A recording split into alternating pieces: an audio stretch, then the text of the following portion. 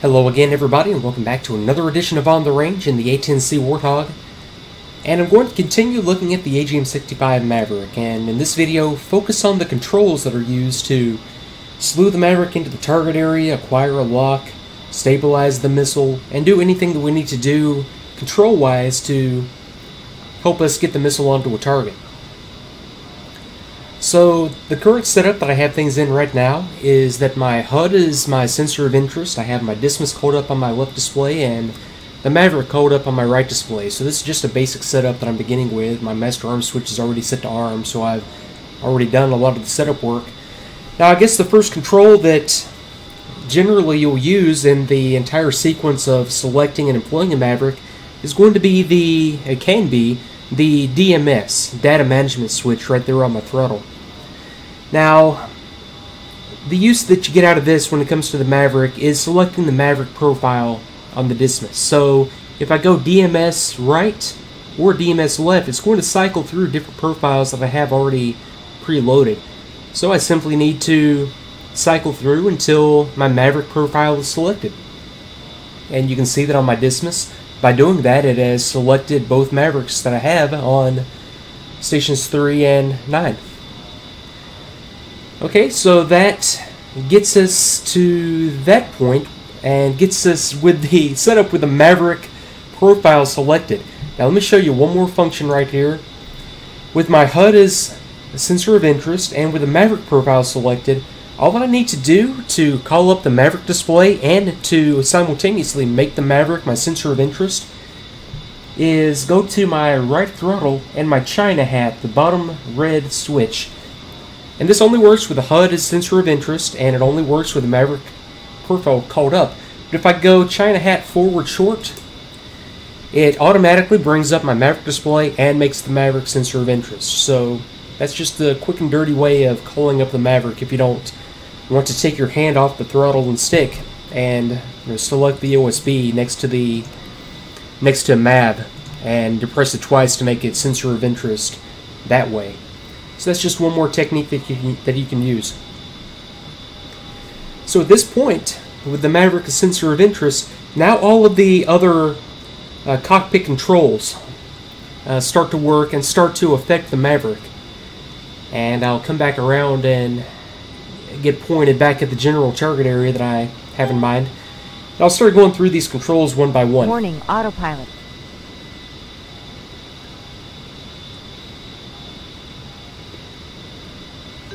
Okay, that's better.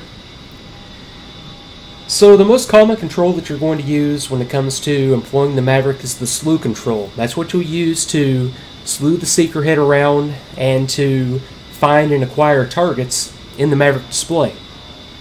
The slew control is on the right throttle. It is the left-hand switch on the forward part of the right throttle, and you simply move it left, right, up, down, or if you don't have a throttle, you just map it to some kind of a hat on your whatever type of throttle that you have, or you can also use keyboard commands, but it's just slews the left, right, up, down, and allows you to control where the seeker head is pointing on the Maverick. So I'll just slew it off the bore sight real quick and come over to the next switch, and that's the China hat. That's the bottom red switch on the right throttle.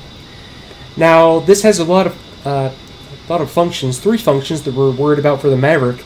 If I go China hat aft short, it recages the Maverick seeker, and I'll demonstrate that one more time. I'm using the slew control to take the seeker over off bore sight and look for a target, but say we want to return the Maverick seeker to the bore sight position, I go China hat aft short and it returns it to the bore sight.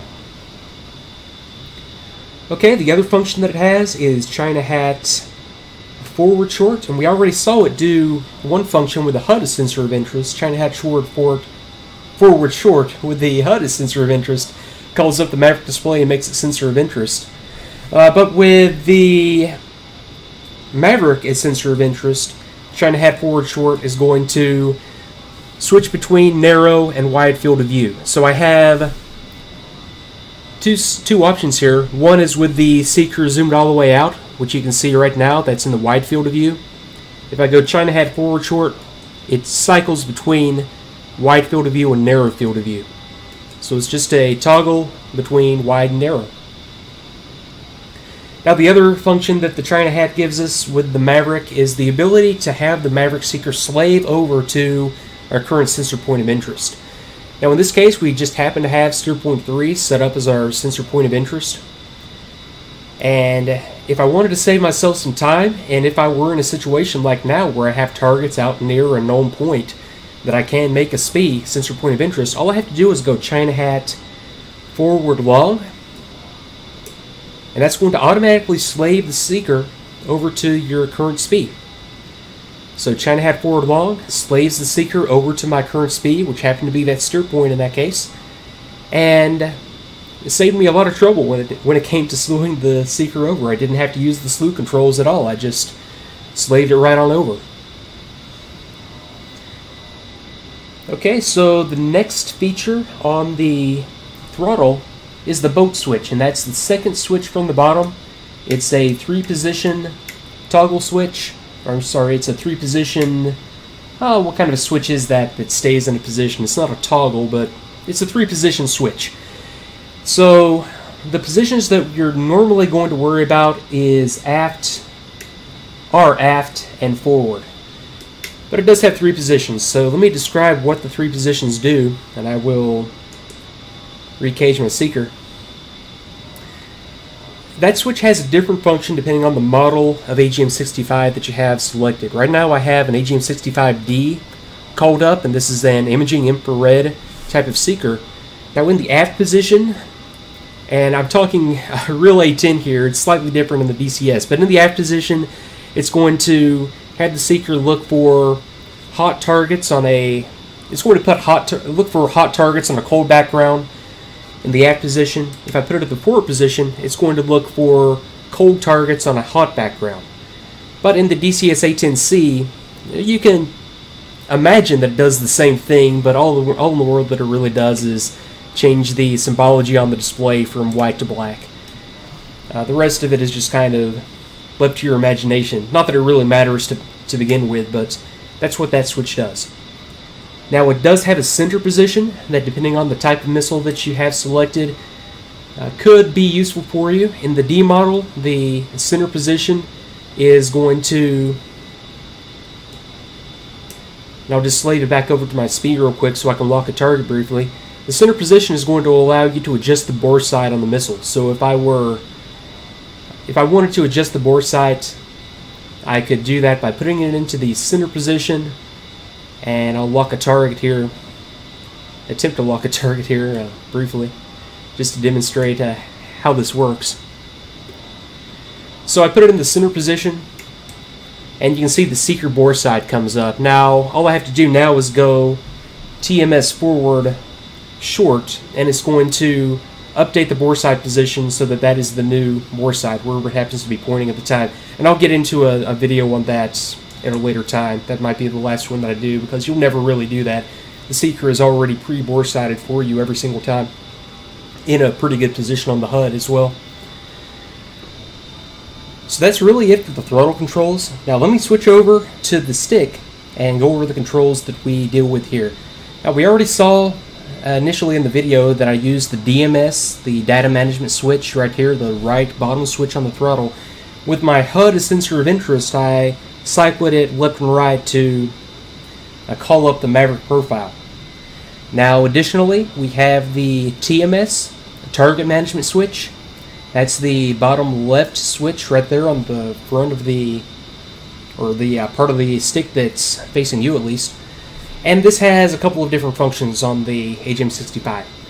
Now let me come around and get into an area that I'm looking at a target. And the first function that I'll show the space stabilize function. And this is going to be TMS left long.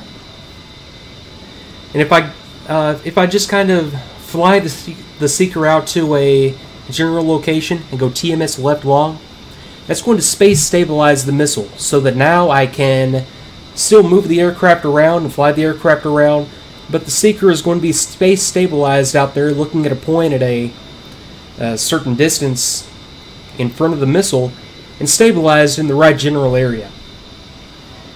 So from there, I can then slew the missile around using the slew controls on my left throttle and really start to, in detail, look for targets.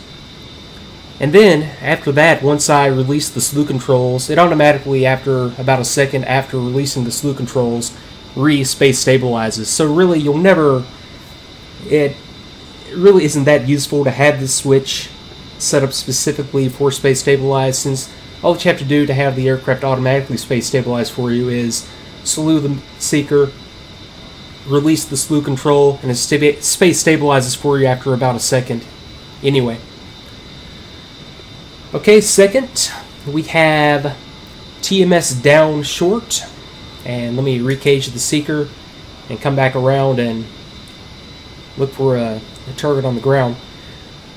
Okay, and just like I demonstrated right there, if I just kind of fly the seeker around to a location and then go TMS aft short, now it ground stabilizes, and this is a little bit more useful, I think, than space stabilizing. Because when you space stabilize, it stabilizes on just an arbitrary point out in front of the missile at a certain distance. It really doesn't lock onto a certain location on the ground. If you go ground stabilize, and that was TMS aft short, it stabilizes it on a certain point on the ground. So now when you maneuver the aircraft around, it's going to stay right there at that one point. So then, from there, of course, you can then slew the missile around and attempt to lock a target in the area. Okay, and then the third feature of the TMS is TMS up short. Now this part really really confused me for a while, but I'll try to make the whole... I'll probably do another video just on techniques for achieving a lock on a target. But there are two ways to lock a target. One is just to simply slew the seeker over to the location that you want to lock up on. And I'll do that right now just as a demonstration. I'll come around to this tank target that I have out here in the distance, and I'm just going to simply slew the seeker over to the location. I'll go to narrow field of view, slew it over, and I don't have to do anything. I just get into range, and it automatically locks a target once it comes into the, inside the crosshairs and into the field of view.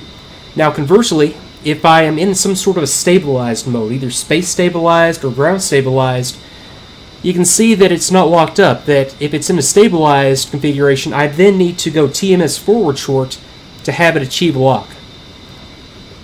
So, that's what TMS forward short does. You don't have to do TMS forward short to achieve a lock. You only have to do that if you're, like, say, space stabilized over a target area or over a target. And then if it doesn't automatically lock it up for you, then go TMS forward short.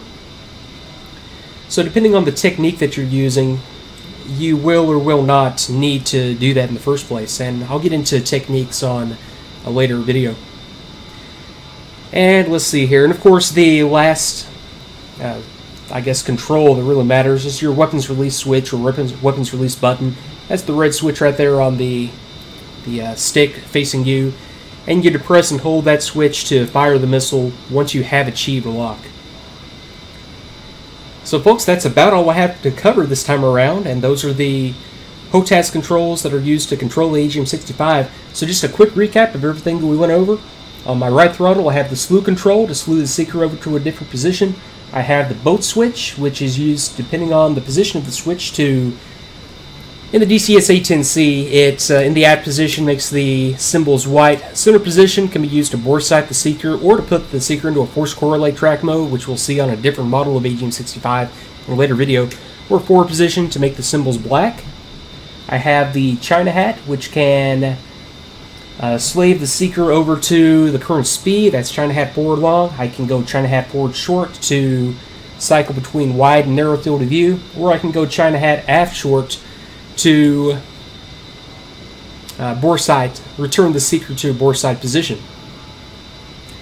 And let's see here, on the stick I have the weapons release switch, which is used to release the weapon. I have the DMS, data management switch, which with HUD as soy can be used to call up the Maverick profile. I have the TMS left long is to space stabilize, TMS aft short is to ground stabilize, and TMS forward short is to under certain circumstances, achieve a lock.